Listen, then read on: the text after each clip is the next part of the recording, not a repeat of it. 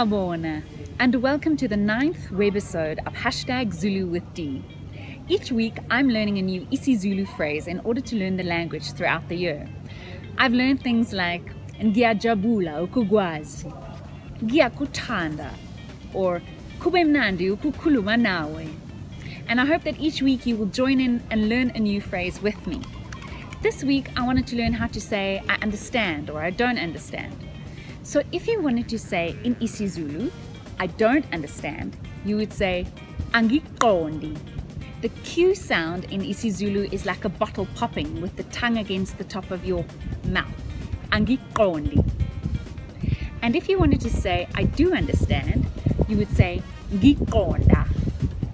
And if you wanted to say I understand a little, you would say Ngiqonda kancane. Ngiqonda kancane. If you wanted to say I don't understand you, you would say Angikuzwa. And if you wanted to say I do understand you, you would say Ngiyakuzwa.